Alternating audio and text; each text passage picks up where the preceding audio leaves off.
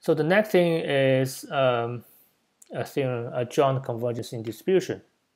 So weak convergence and convergence in probability, if we have multiple random variables, one is convergence in distribution, the other is convergence in probability.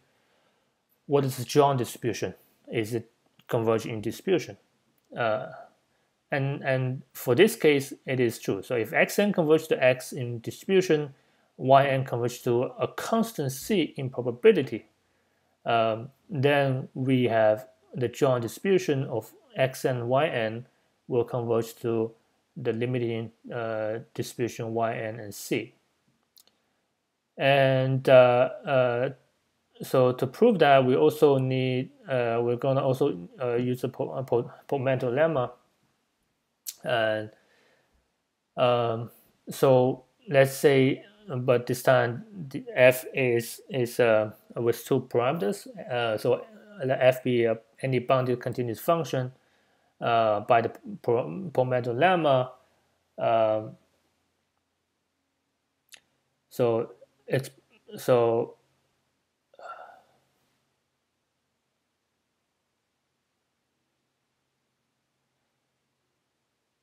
by Pometo lemma, expected value f xn with constant c. Now we are looking at a joint parameter of xn c, not xn yn. So this is just becomes one parameter functions. Will definitely converge to the limiting expected value. So that's by the Pometo lemma, because xn converges to x in distribution. Therefore, we have x and c converge to xc in distribution.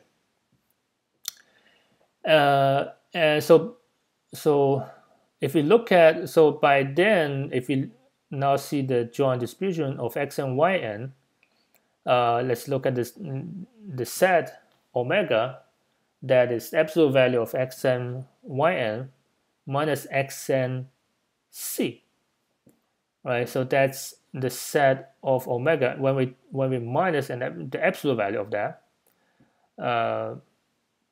Then because xn minus xn is just 0, and yn minus c, so that becomes the set of omega, that yn minus c. So this greater than epsilon will just be the same as yn minus c greater than epsilon, and that will be, we know that yn converges to c in probability, so we know that the joint distribution of this one, x and yn, will converge to xn c, will converge to xc in, it will converge to xn c in probability. Right, so that's the second term we concluded, and the first term we concluded in just before. So if we look at these two things we have concluded, we have actually comes to that basically reminds us the theorems that we proved early, that if we have a random variable, random vector this time, converging in distribution, another one converge in probability, then if you plus these two together, plus this one and this one, so this one plus this one, when we plus that, so this is cancel out, what we left is just x and yn.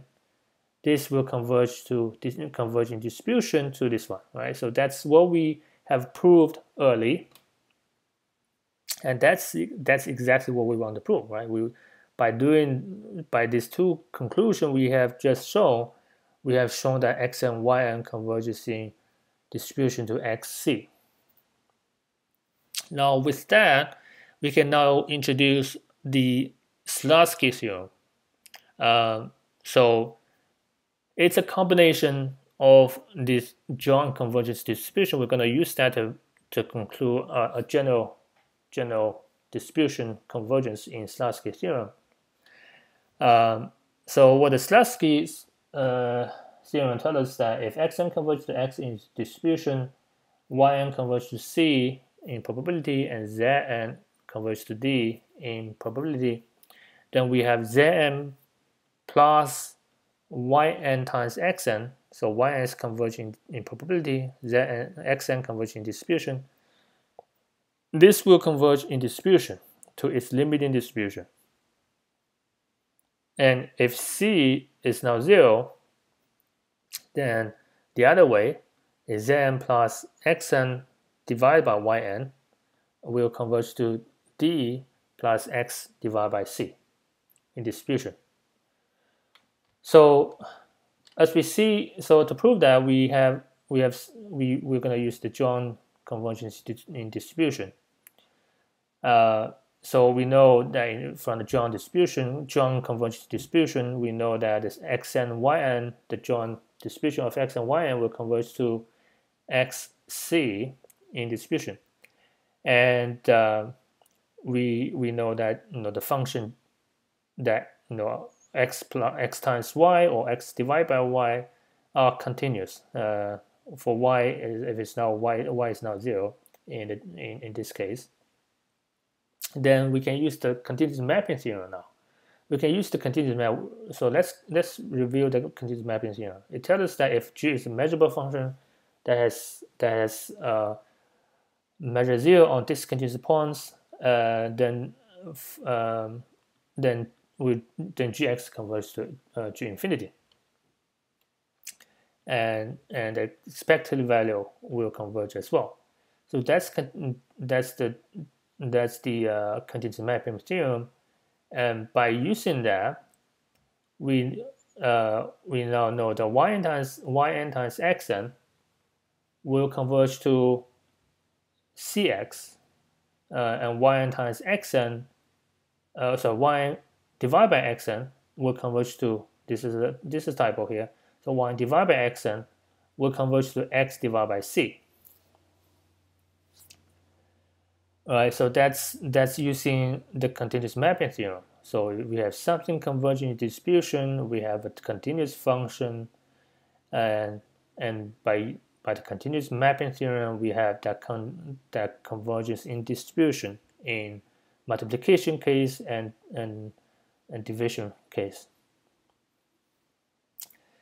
Then so that's what we concluded. Then yn times xn and the joint distribution of yn times xn with Zn, which will converge to cxd similarly, and same for yn times xn with Zn, the joint distribution will converge to xcd in distribution.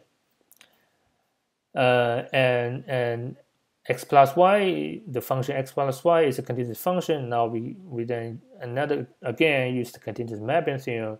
We concluded the last thing of these two convergent distributions. So the plus is continuous, and by the continuous mapping theorem, this will converge to that.